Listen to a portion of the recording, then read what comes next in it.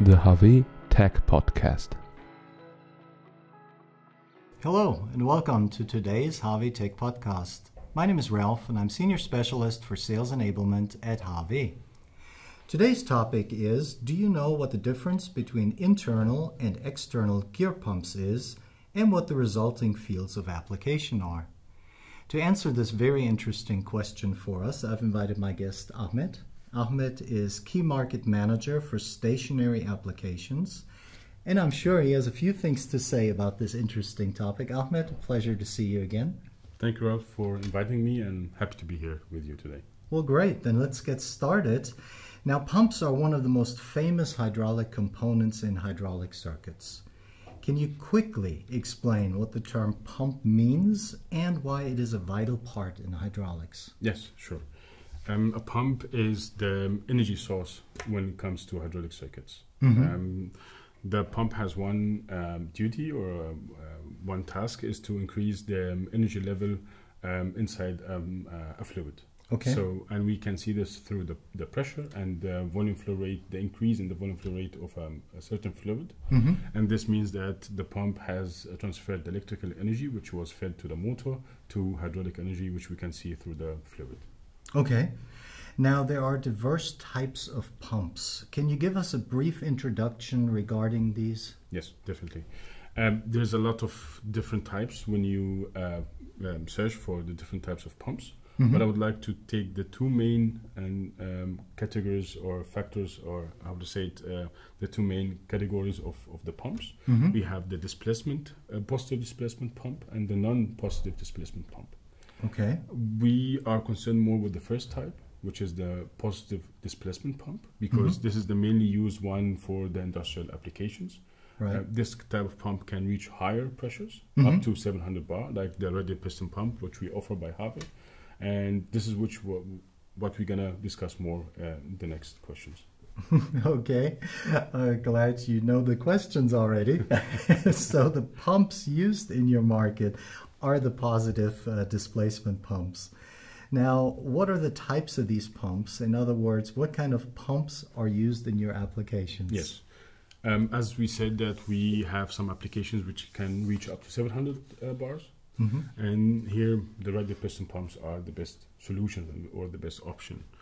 When it comes to applications in the industrial field where we want to reach 100, 200 bars, then the external gear pump is a very good option also. Okay.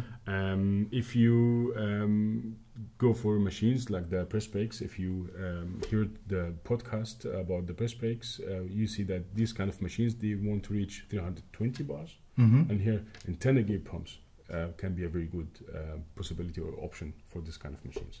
Okay. Makes sense. Now, so there are different types of gear pumps, as you said, the external and the internal gear pump. Yes. Can you give us some ideas regarding what the difference is between those two? There are a lot of differences, but I will not, in this podcast, I will not go deeply in the technical and the design matters. Right. Because you can find on the internet different videos which are describing the difference between the two pumps when it comes to the design. But what I can briefly say that from the name alone, you can understand how the two gears from the pumps are meshing together. Right. The one is external and the other one is internal. What I want to explain is the difference in applying both types in different applications in the industrial field. And this is, I think, would be much more interesting and can be explained more through the podcast. Yeah, perfect. Then let's get exactly into that topic. You mentioned that there are different criteria according to which you choose. So why don't you tell us more about that? Sure. As you said, there are different criteria. But let's start with one of the main criteria which we are asked in the market. Some of the customers, they want to have a very silent pump. There are some machines, they're supposed to have some kind of noise level. Right. And for these kind of machines, we will usually recommend the internal gear pumps. The internal gear pumps, they have less tolerances, and then they have less pulsations. Right. And that's why they have also less noise level. And in this, when it comes to noise, internal gear pump can be a very good option. Okay. What about the pressures? Are there different pressure ranges between these two pumps that we need to consider? Definitely, yes, definitely. So, as we said before, if you want to reach 700 bar, which is a very, very high pressure, right, the radial piston pumps can be the best option or the best solution for this kind of applications. On the other side, as we said, also for the external or for the external gear pump, we can reach 200 bars. And for the turning gear pumps, we can reach up to 320 bars. Wow. But it's not only the pressure which decides which pump we're going to choose. We have always to look at the pressure volume flow rate curve, which we call the PQ curve. Yes. So say a characteristic curve. And we'll try to find a pump which can hold pressure through a long curve of volume flow rate. So it's not only the pressure, it's this other how the pump is working with different speeds. Yes. And this kind of trade-off why we choose a pump and not another. Okay. Now, what about servicing these pumps? If something should go wrong, which we of course always hope it doesn't, can you tell us something about the servicing? Yes, definitely. This is also a very good question because service is a very main topic when we commission a new project.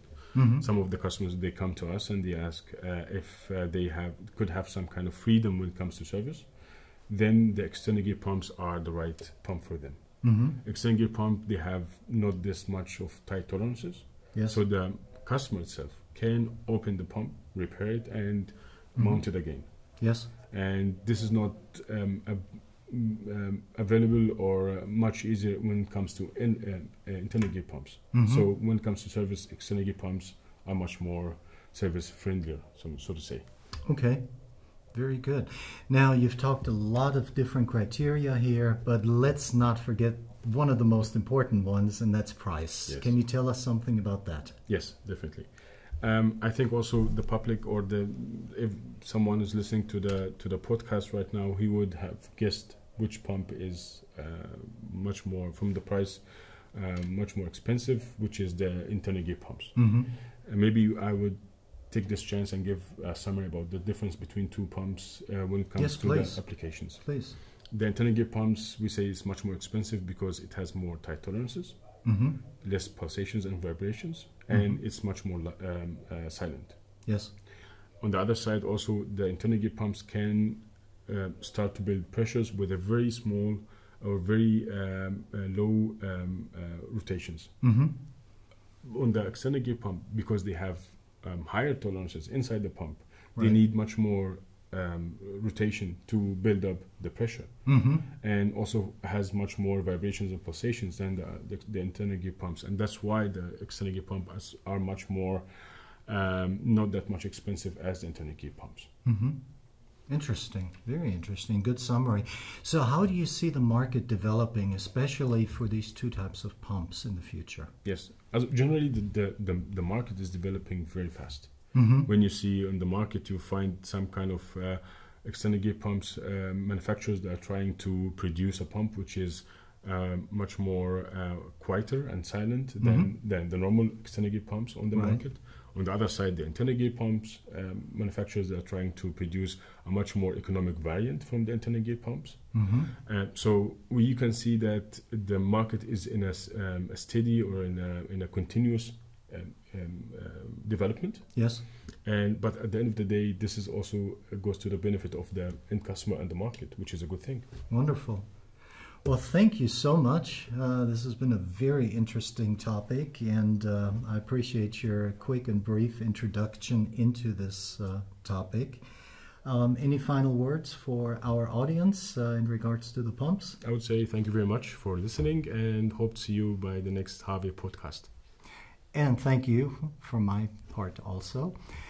If you have any suggestions for future podcasts, then please write us an email to podcast@hawe.de. And until next time, goodbye.